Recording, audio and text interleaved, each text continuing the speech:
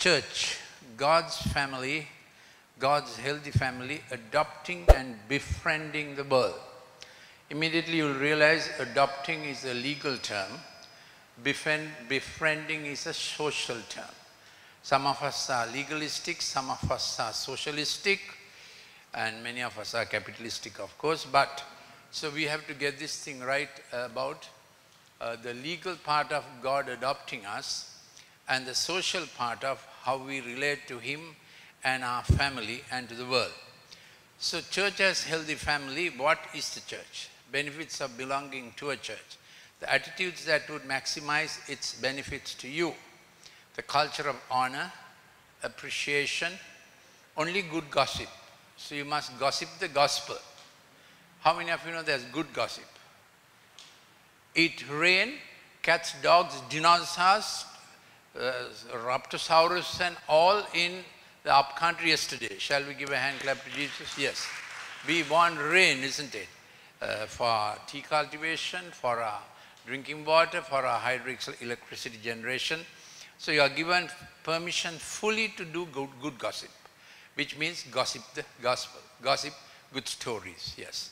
No gossip. So the first scripture I like to introduce you to is Romans 8:15, the adoption, the birth and the legal part.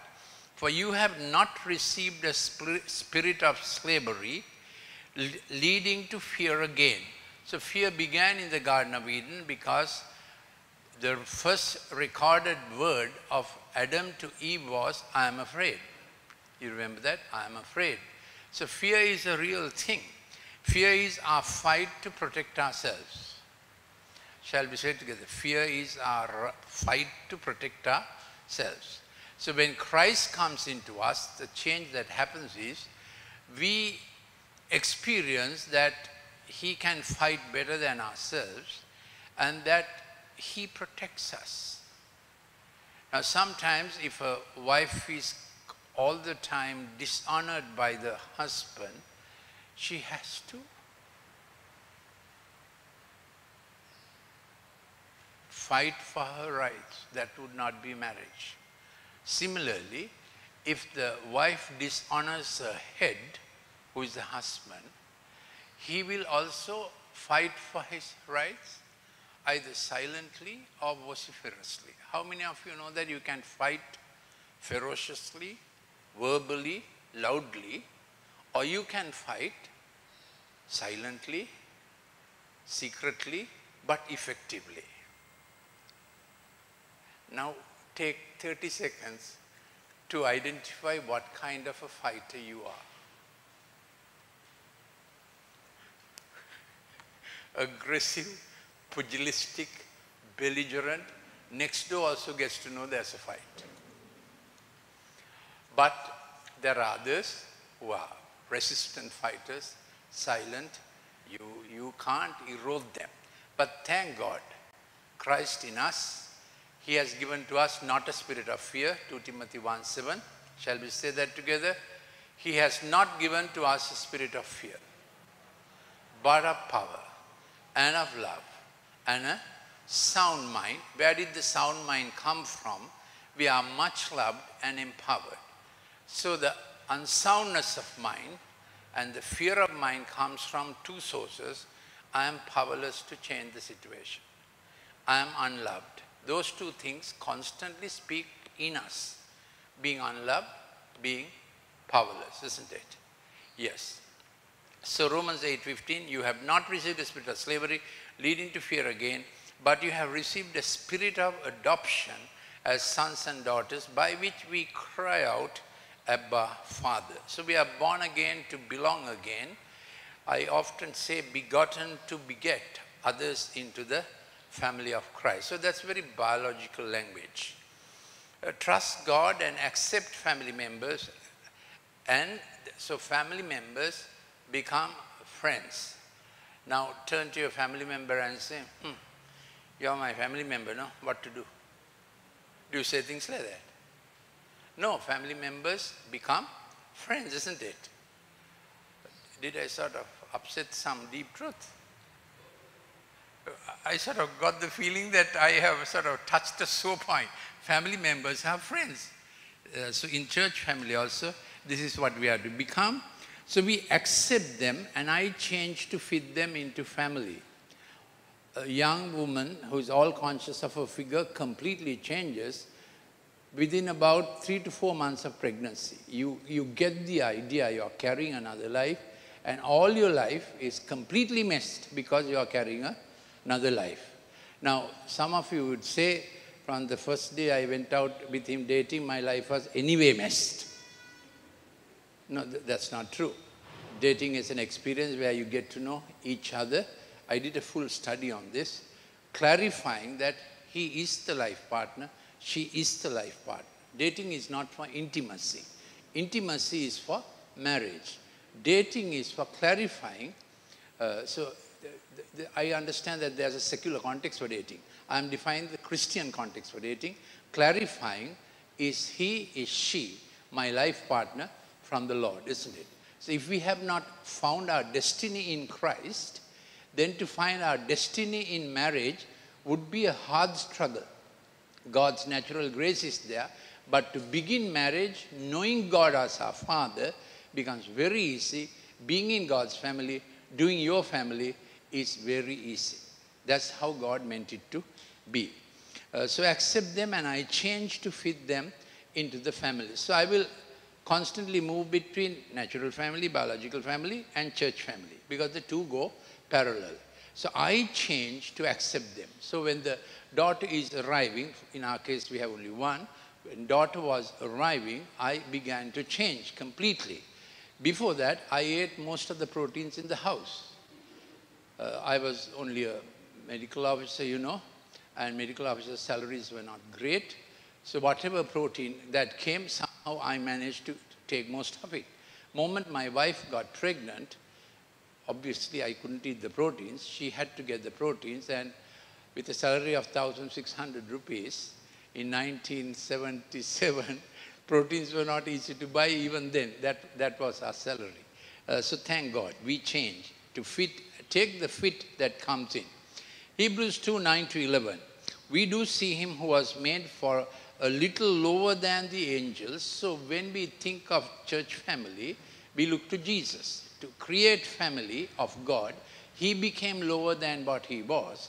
So in church fellowship, all the time, you are called to be less than what you are, which is a sacrifice. Because our model is Jesus.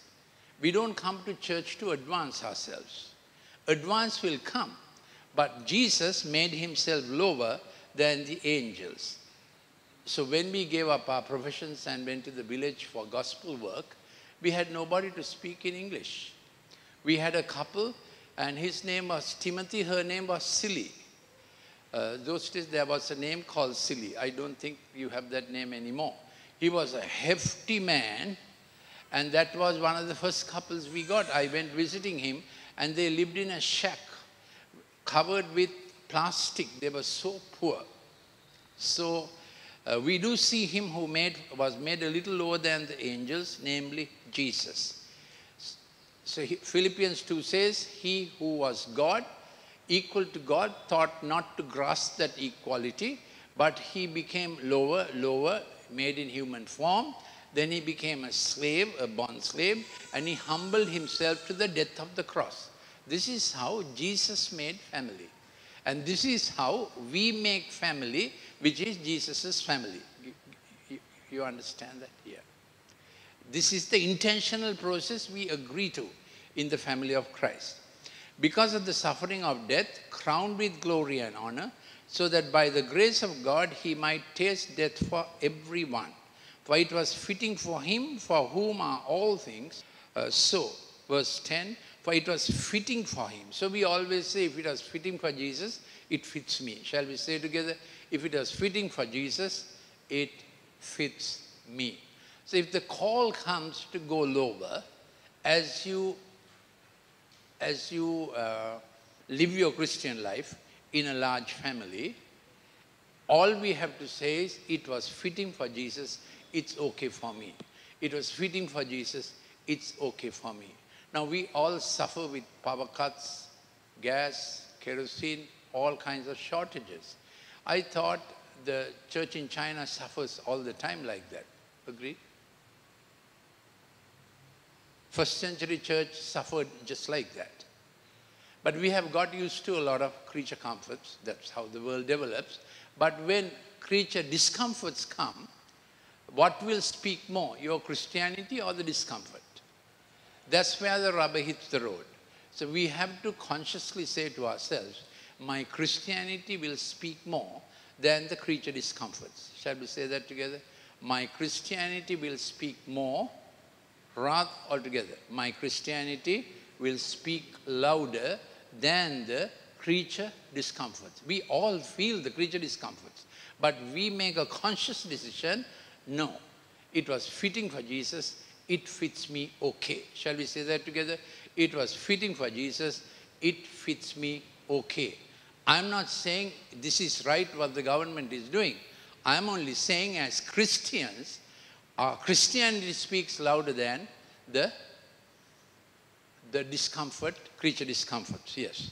And through whom are all things, in bringing many sons and daughters to glory, to perfect the author of their salvation through suffering. Hebrews 2:11-12. So the first, that scripture identifies the one Father, many sons, one family. Shall we say together, one Father, the Son, many sons, one family. Next scripture identifies the elder brother, many brothers and sisters, the ecclesia. Will you say with me, the ecclesia? For both he who sanctifies and those who are sanctified are all from one Father. The meaning of sanctified, the Greek is hagia, is belonging to God in the family. Shall we say together? Belonging to God in the family. Now we belong to God in our talents, in our time, in our treasures, in everything we have. We belong to Him more than to ourselves. That's the deal. In all we do, in all we think, we belong to Him more than to ourselves. That's a big leap. That's the cross. That's what sanctified means. My talent, my... This is why we are in a family, to help each other to live through this. Because our first response is, that was unjust. If Jesus said that in His lifetime, every day, 100 times, He would have nothing else to speak but unjust. Unjust. They are questioning His wisdom. He is omniscient. They are questioning His theology. They are questioning His character. They are questioning His motives. They are calling Him a rebel, the perfect one. So when these things come our way, we say, I have given my right to judgment, my right to exact, my right to vengeance, my right to backbite, my right to poison pen letters, what else? All that we have given to Him. That's what sanctification is. All our hours, our time, talent, we have given to Him. And with His glory in mind and with His help, we live our earthly life and our job and everything else as coming from Him, as belonging to Him. That is what sanctification is. So before we get into anything, before we get into any spending, we ask Him, are you allowing me to spend for this? Are you allowing me to spend for this my time, my talent, my treasure? And so we keep checking up with Him, for whom are all things. So this is the ecclesia. He who sanctifies and those who are sanctified are all from one Father, for which reason He is not ashamed to call them brethren. So that strong identity, when we have Jesus living in us, His life. John 10:15, He said, I lay down my life, but I take it up again in those who give their life for me to live my life in them. That's the Christian's call. Jesus is asking for my life to live His life in me. Is it a gamble birth? Can't you live your life better without Christ interfering with it? Now we thought so for some time. My father thought so for 57 years of his life. Hiranti's father thought so for 50 years of his life. Thankfully, I thought so for 17 and a half years of my life. 17 and a half years, I said, okay, Lord Jesus, I think, I'm convinced that you living your life in me would give me the best results for my life. Understood? That's the call. Shall we repeat that and see? Lord Jesus, you living your life in me will give me the best dividends in my life. I'm convinced. No more doubting. That's how we settled on it. That is what is called sanctified. In all we do, we belong to Him. My present belongs to Him, and my past, lock, stock and barrel, good, the bad, the ugly. When you say GBU, be careful, the person may, in WhatsApp language, when you say GBU, the person may interpret it as good, bad and ugly. But we mean God bless you. So all what has happened in our past, He owns. All what's happening in our present, He owns. So our future also and our children's future, He owns. So what He owns, He manages the way as if it belongs to Him. But if we have a desire to own what we have, as we own and we manage, Jesus has no competition. So I think I told this on the Bible study or somewhere. I said, leading is very easy in the church. I have led church from 1981. Of course, we were in a hut. I had only my wife, my little daughter, and our foster daughter to lead. Then came Timothy and Silly and few others. So leading was very easy because you lead only what people allow you to lead. You're a fool, try to lead what people have not given you to lead, correct? It's very easy. This is leadership in the church. You lead what they have given to Christ to lead, yes. So this is sanctification, and he's our older brother. For both he who sanctifies and who are sanctified all from one Father, for which reason he is not ashamed to call them brethren, saying, I will proclaim your name to my brethren. In the midst of the ecclesia, I will sing your praise. So this ecclesia is a legal term used at that time. It was a governmental body with governmental authority. So church is family. It also has the authority of God to do what we have to do. Now I have called forth a little group called Men of Magnificence because they were feeling left out, because there was a ladies called Women of Worth. How many of you are in Women of Worth? Samantika, you're there, isn't it? Women of Worth, yes. If you have not joined it, please contact. Whom should they contact? Samantika. Before you go, that's Samantika. She's trying to hide as much as possible. She's there. There she's dressed. Yeah. Please contact Samantika so that you may know the Women of Worth program. So I came up with the name Men of Magnificence. Only thing, the acronym for Men of Magnificence is what? MOM. I couldn't help it, but you know, we all begin with them, yeah. So please get together. Priyal is very keen about it. Priyal usually comes for the evening service. Jehan, you had suggested something, that's a good suggestion. Please get together to have a men's breakfast, yes. So ecclesia called and brought together. Then here is the befriending part from John 15:13 to 16, born again to belong again. That's a maxim in our church family. Shall we say together? Born again to belong again. So the Lord causes people to be born again, mostly in the context of a church. There may be someone like Saul, Paul the Apostle, who got born again on the way to Damascus from heaven. But pretty soon, God put him in touch with a chap called Ananias in the city of Damascus. God said, go, there's an impossible fellow called Saul, who has just got born again. He's blind, go meet him. So God connected even this impossible Saul of Tarsus, born again in the way to Damascus by a God encounter. By a God encounter, he put them, quickly God put him in touch with Ananias, who was able to handle a chap like Saul of Tarsus, who later became Paul the Apostle. So Ananias was a man of ranking enough who could handle a bundle like Paul. That's how God does things. He was not alone. From the day of his birth, the best possible Christian in Damascus, in God's estimate, who would fit the bill, came and met together with Paul. So John 15:13-16, greater love has no one than this, that one lays down his life for his friends. Where Jesus did that. You are my friends if you do what I command you. No longer do I call you slaves, for the slave does not know what his master is doing, but I have called you friends, for all things that I have heard from my Father I have made known to you. You did not choose me, but I chose you. So this is how we are together, because he chose and put us together.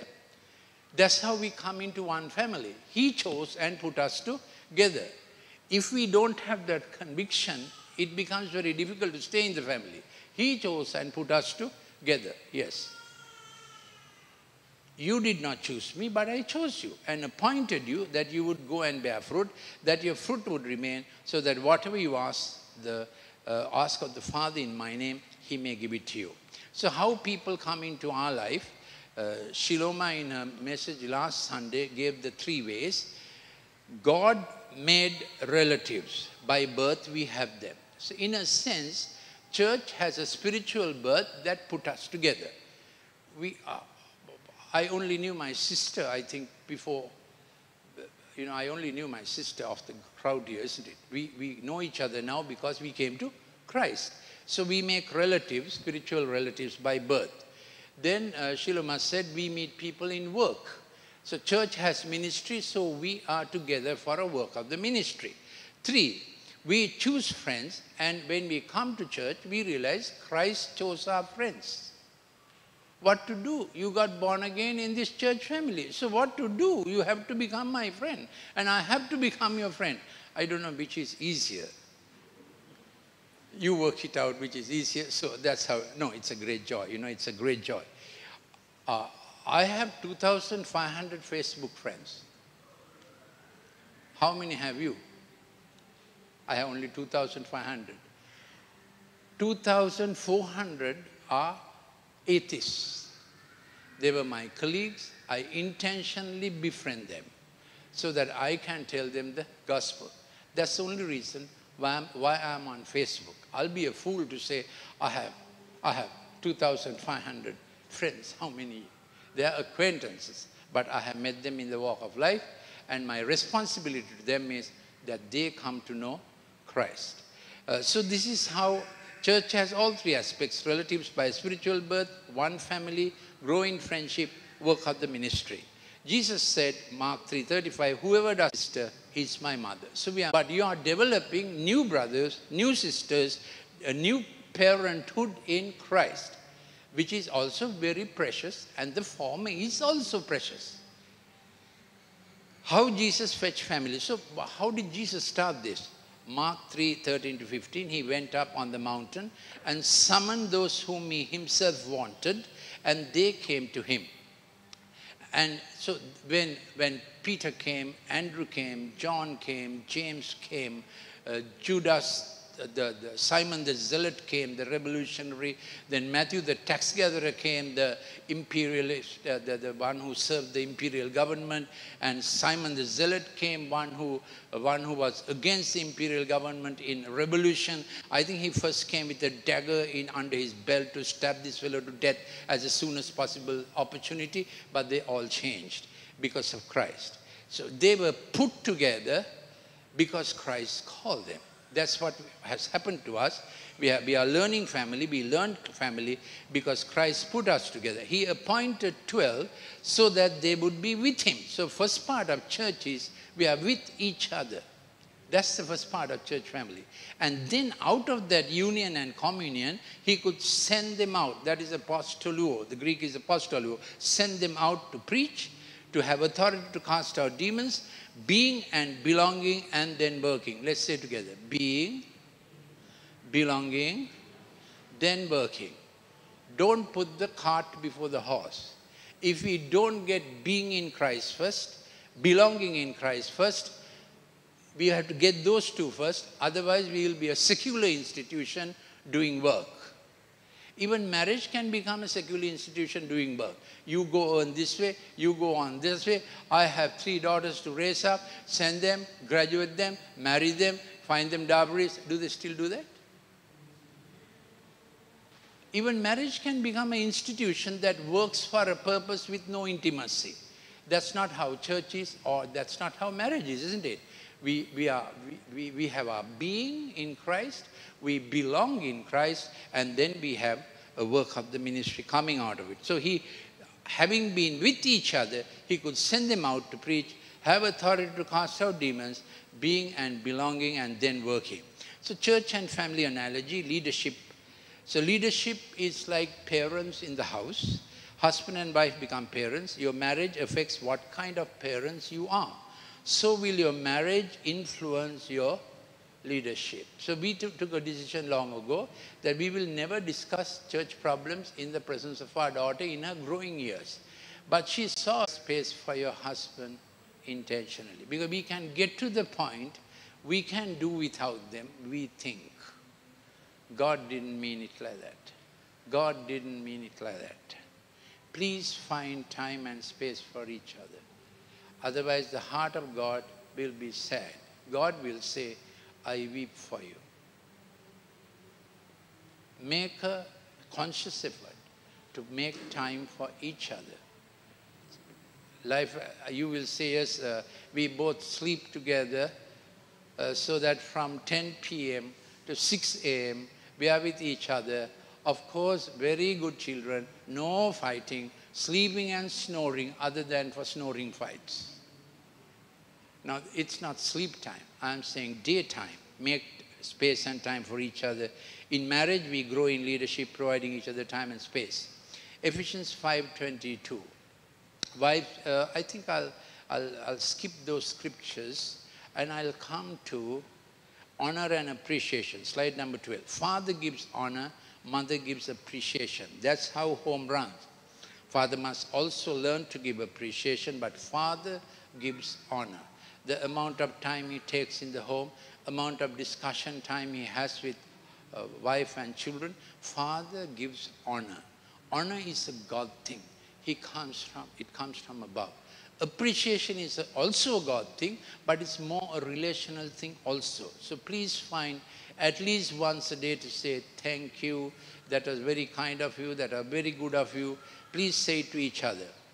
If you were to have countless tutors in Christ, yet you would not have many fathers. For in Christ I became your father through the gospel. That's a real relationship. Paul is speaking to whom he had begotten. In Christ I became your father through the gospel. For in Christ I became your father through the gospel. I still remember the first day you came and I met you and prayed with you. I remember each of you where I first met you and prayed with you for your salvation. That's the Father's prerogative in the gospel. And I do my best to carry it through life. And I have similarly 24 sons and daughters all over scattered in the island. They are full-time pastors, Tamil and Sinhala. I do my best to keep my heart of affection. And I am saying this, you are called similarly, to keep a heart of affection. Across the Tamil congregations, they know that Lalith Mendis is a person who deeply cared for the Tamil community. Thank God they are coming back to reconstruct Sri Lanka. Thank God they are coming back to reconstruct Sri Lanka. You know the truth? Tamil people all over the world scattered. They still pine for Sri Lanka. Sinhala people all over the world scattered. I stopped there. I have met them widely in many, many nations, many, many continents. They pine for Sri Lanka. They want to come back and do something. But they are only asking, please heal our hurt. Hurting people can't build. Hurting people hurt. What do hurting people do? They hurt. And having hurt, they hurt others. Now it's a gracious chance, a glorious chance. And we have a Christian governor who can help in this greatly. You have to get into this. Thank God the hour has come. We are praying that this will go through and Sri Lanka will be healed, healed, healed of all her deep wounds. Thank you, Father. So Father gives honor, Mother gives appreciation, and Paul says, my children with whom I am again in labor until Christ is formed in you. What works for family, works for church. Here are 6 characteristics I want to get into. Honoring, it all begins with honoring God and honoring one another. Honor is a still present reverential presence in the house, depicted by that little board many Christian homes have. Christ is the silent listener to every conversation. He is the chief guest of every meal. Mom and dad get to the dinner table, lunch table, or breakfast table every day at the same time. Get your children around it. That's a biblical command. Psalm 128, that you will be like little olive shoots around one table. That house is blessed. Every meal as much as possible. All together, no digital screen. Give me a wave on it. All together, no digital screen. I want a wave on it. Yeah. Mom and dad, children together, do it together, please. This is how God's honor settles in that home like an invisible glow. Absolutely so. That's the honor of God's settling, beginning with the dining table, meal table. Also we know Hebrews 13:8 says, Hebrews 13:6 says, marriage bed is honorable, undefiled. 2 places where God's honor comes. So here are things, honor and submission. Submission is easy if honor is there. Submission is easy if honor is there. I would never sit with my legs cocked up in front of my father. Not even after I graduated. Because it was honor, isn't it? Submission is easy. That's a physical thing, but that's how it was. Submission is easy when honor is there. So you can't demand submission. But when honor is there, you go low before honor. You're safe. When you're submitting to honor, you're safe. So I pray every young lady here will have a husband to submit to whom it's a pleasure. It's your protection. To submit to your kinsman redeemer is your protection. He carries your honor. He guards your honor with his mouth and with his life and with his sexual integrity when you are not there and when you are there. Shall you say, bless the Lord, bless the Lord, bless the Lord. All my life I have guarded my eyes so that I will not dishonor my wife. Do you understand? That's how it is.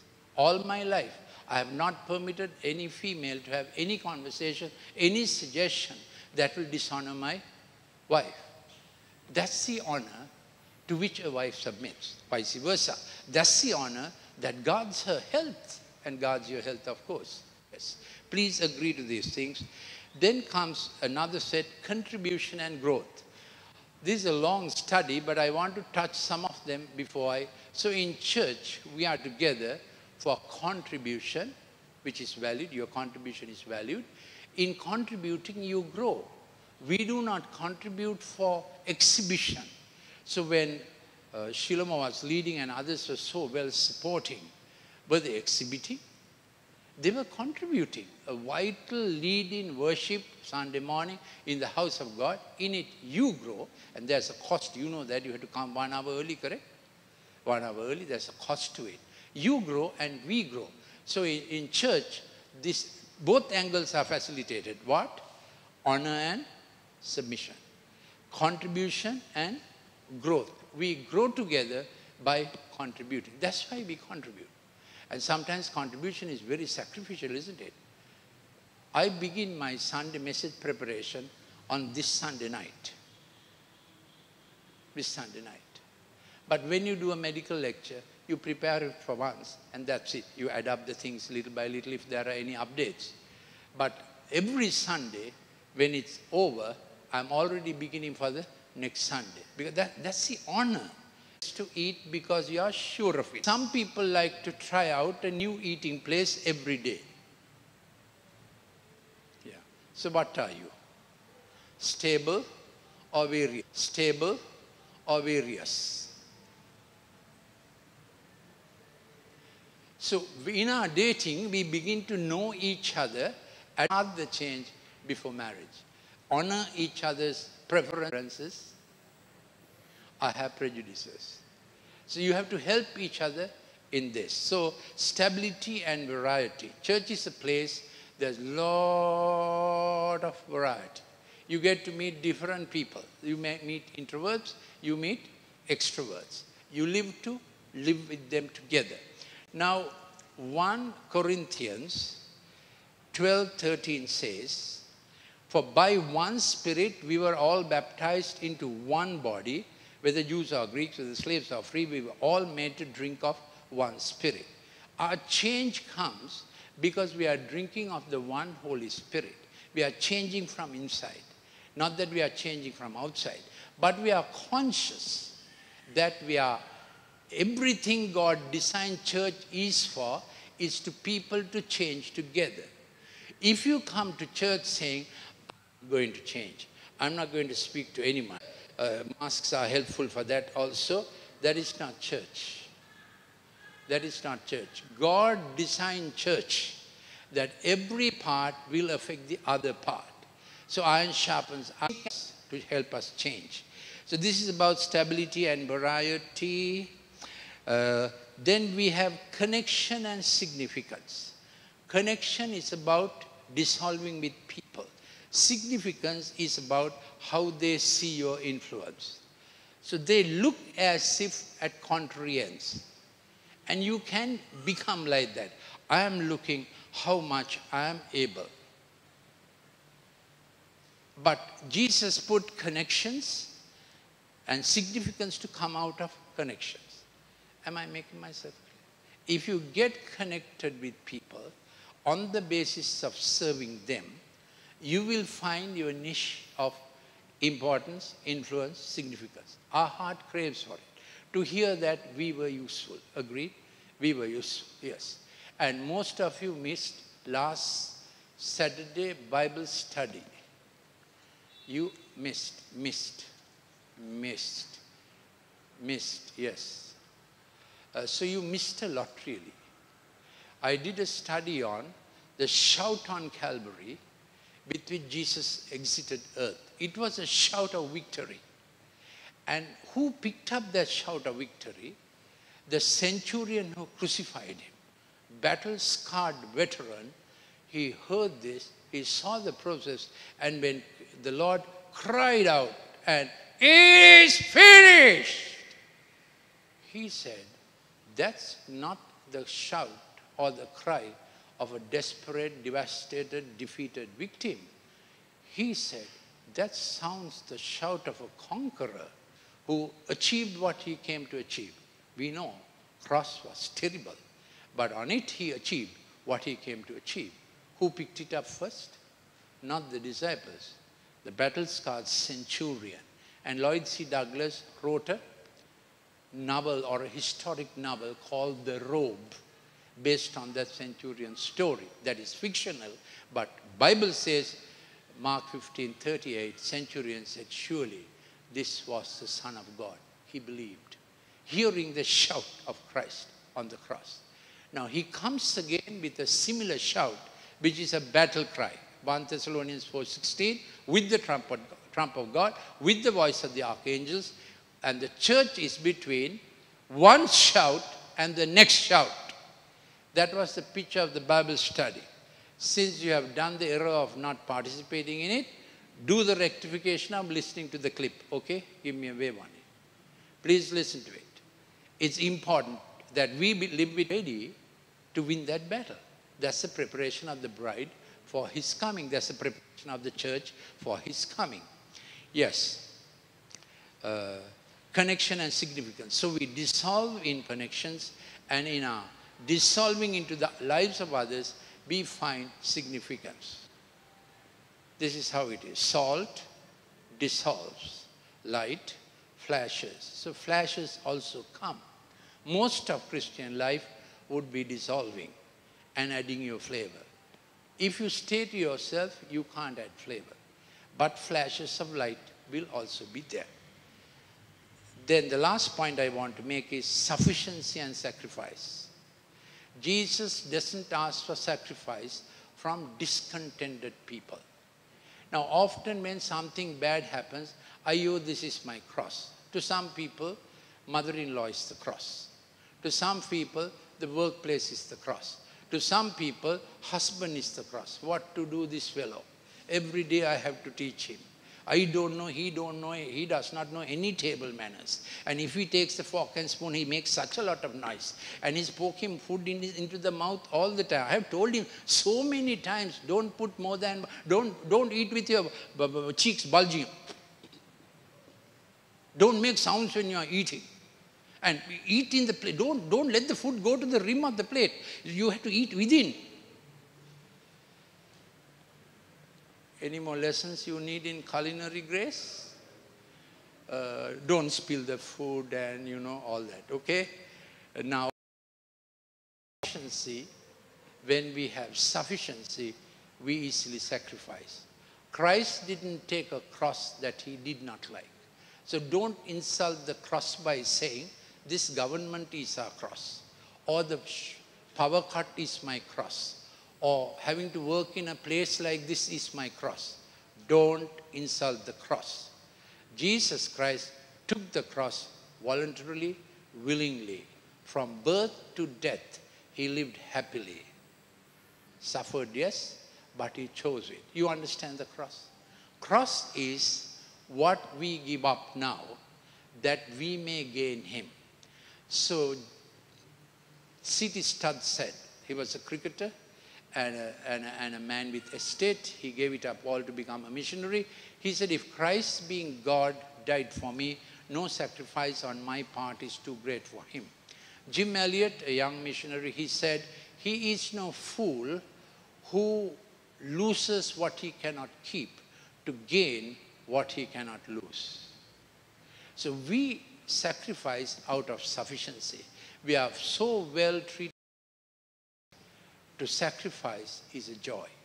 Don't do sacrifice if it is not a joy. Then it is not sacrifice. It is drudgery. It is torture. I repeat, don't call it sacrifice if it is torture. Call it torture. What we do for Christ or for a loved one must be out of sufficiency.